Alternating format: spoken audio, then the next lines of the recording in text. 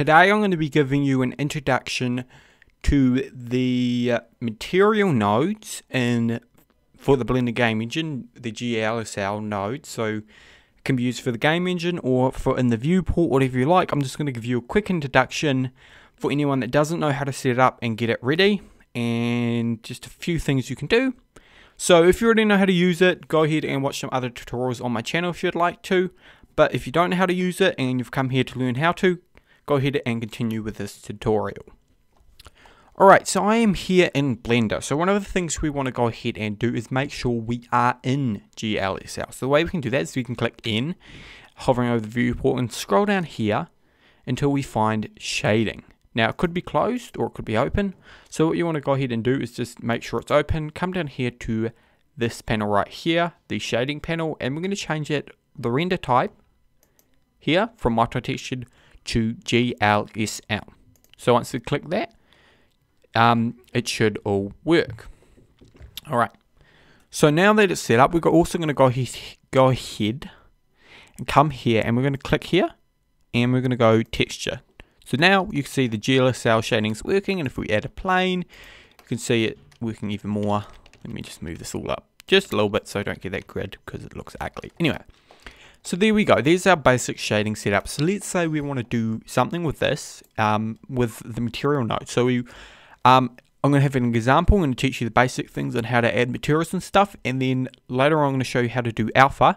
So the example we're going to be doing later on is when we get close to it, we want it to fade out, and when we go further away, we want it to appear again. So the closer you are, the more transparent it is. The further away the less transparent it is. All right. So let's go ahead and open up the node editor. So what we can go ahead and do is we can close this panel within, and we can go ahead and click on here and drag across. So this will create two windows. Now the reason we're doing that is we can now come down here and change this from the 3D view to the node editor.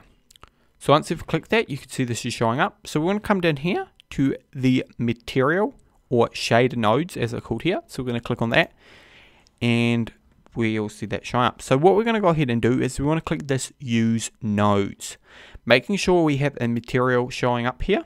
So we could call this node, let's call this node.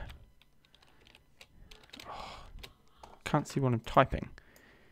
We're going to call this node material. Alright, so let's go ahead and close that within as well to close that side panel there. I'm going to move this across so we have more room here, and we're going to click use nodes.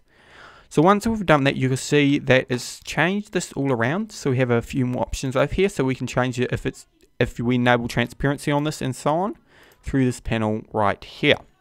Now if you want the game engine settings, you're also going to need to change your Blender game, and you can have all the settings like backface, culling, and all of this stuff. Alright,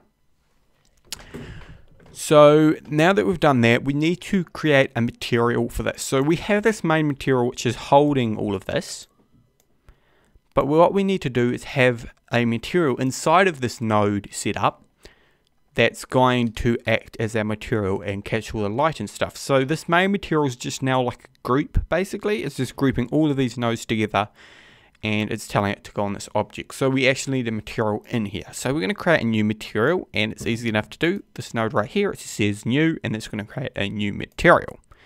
Alright, so you can see we have our new material here. So we have a few options here. You see we have option to plug in color, specular, and diffuse, and all this kind of stuff.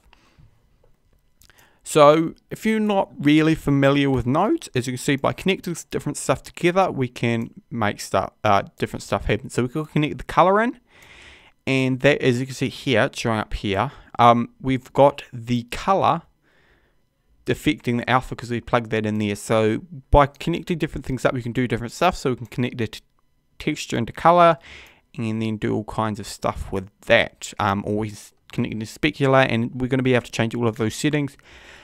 Nodes are really powerful, and it's worth learning how to use them.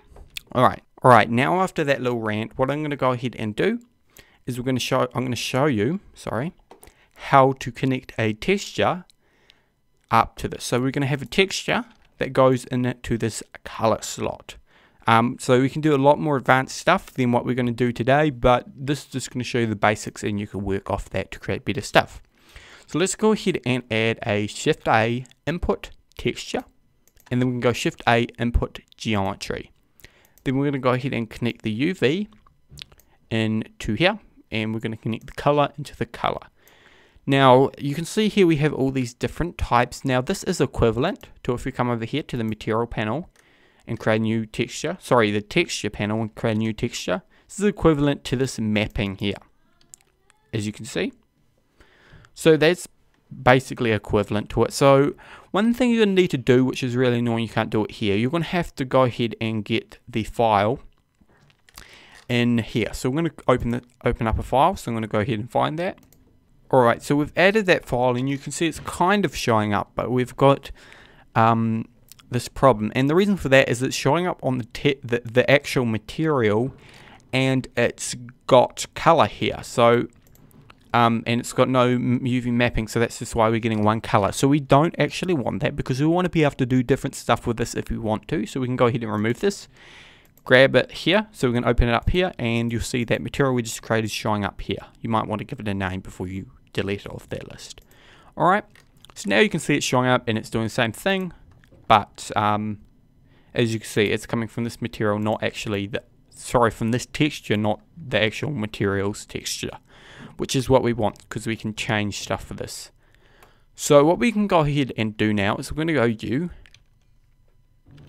in edit mode, U, reset. So what that's going to go ahead and do is it's just going to unwrap it in a really basic way, but it works for a cube and for our needs. So as you can see here, it's unwrapped and it's showing up correctly. Alright. So there's different settings you can do here. You can disable and enable shadows and stuff. And we can also go invert normals, and what that's going to do is it's going to, the lights basically are going to come from the opposite direction. So as you can see, this is getting lit up when this normally would, because we're inverting the normals. That's useful for some stuff depending on what you want to do, but mostly you're not going to need it. So the reason we want this is normal mapping. You can't do too much, but with using the node editor, what we can go ahead and do is stuff like this. So we can go ahead and converter, add a converter, vector math, and we're going to add that in, view, and as you can see, it's mixing them, it's adding them together, and we get this kind of effect, which is quite neat and cool. So as you can see, there we are getting our vector math showing up. Sorry, our mapping is showing up here, and it's mapping in a different way. So this is the reason you want to be able to do this, because you can do a lot more advanced stuff. Now this is really basic and unthought out. You're going to want to think about this and learn how this actually works if you want to do anything useful with vector math. But if you do not, you can create really cool stuff, as I've seen people do. So we're going to go ahead and just remove that. So I'm just going to switch this back to UV. Alright. And we're going to go ahead and just leave everything as it is. Now one thing to note as well, you can do the normal things. You could add a mix and then mix between two materials. You could duplicate this down, change the material, so on and so forth. So it's just pretty normal stuff, just with nodes, and there's quite a bit you can do. But anyway, so one thing you might notice is if we go ahead and connect this color in to the alpha, it's showing up here as the alpha is working, but it's not actually showing up here. So the reason for that is it's a normal thing. You need to enable transparency for the object. So we can go ahead and enable transparency here, and you can see it's working. Now, making sure you're in the Blender game, of course, you have all these options: backface culling off or on, visible. I'm not really sure what this ever did. I've never known what that does, so if you do know what it does, please tell me. Anyway, that's a bit off topic. Let's say, as I said in the start of the tutorial, we want to change how transparent it is from the distance it's away. So what we can go ahead and do is remove this. What we're going to go ahead and do is add a input,